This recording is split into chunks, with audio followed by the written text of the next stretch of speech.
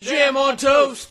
Today's just been one of those days. It's just not been the best. I was late getting back from lunch, so I stayed late, went and ran, which was slow, like everything else. Two bright points of the day. On Facebook they had a Daria lookalike type thing, which got me excited because my friend and I always joke about her being able to be Daria, and about who the potential good stars would be to play in the upcoming live-action movie. So they had 11 Daria cosplays, which I thought meant 11 Darias. You know, there was a couple Janes and one Quinn. But I always thought of Daria as actually kind of cute, and some of these cosplayers definitely made it work. Very happy about that. Other bright point of the day was one of my friends in another state, unfortunately, is attending a passion party, which got me debating about that and how prudish people are about talking about sex in general. One of my other friends got excited about it, but she was disappointed I wasn't going or hosting or whatever. But the bright part of that is that if I do throw one, she's down, which motivates me all the more to go get a Sibian and try to throw that party. Now, John, it's your birthday, so happy birthday. And I guess we're supposed to be nice to you on your birthday, but by golly, you deserve it.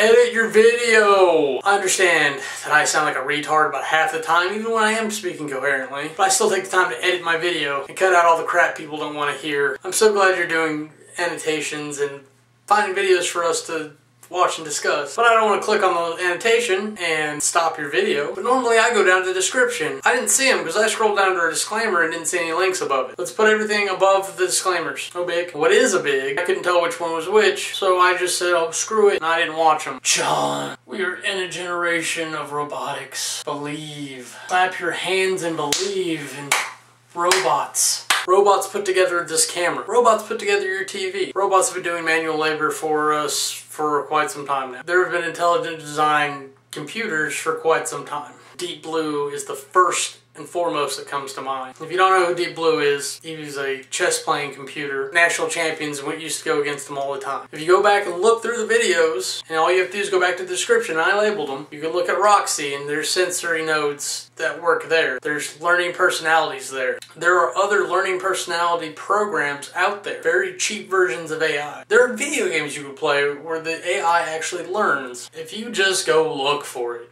The Japanese have a ton of humanoid robots. All it takes is a proper software hooked up to that hardware, and that personality program has an outlet for function. It has an ability to learn, interact with the environment of its own free will. People are already walking around with pocket PCs, pointing out that it's the iPad. iPads are the first generation. The big problem with pocket PC type things is the power issues. Being able to use X amount of power and not wear out the batteries, because our batteries are inefficient. We need a new energy source. Why they're trying to crack cold fusion. They may not get there, but I'm willing to bet we'll find something else that's pretty cool. Now, if you look at Roxy, it doesn't take a lot to cover up all those robot parts and make it look somewhat human. It's a whole other world to make it look somewhat attractive, which is why I tagged in the real dolls. They seem to be the only one who's even close out there. Everything else is pretty bad. But that doesn't mean that we can't get to an iRobot stage here pretty quick. The key there is affordability. All the technology is already here. We already have computers that can learn. We already have robots that can do everything a human can do. Eventually, over time, these things will become affordable, or at least more than they are now. That's when everybody will have Persicoms. Alright, thanks for the jam, guys. We'll be your toast. I'm Camerai.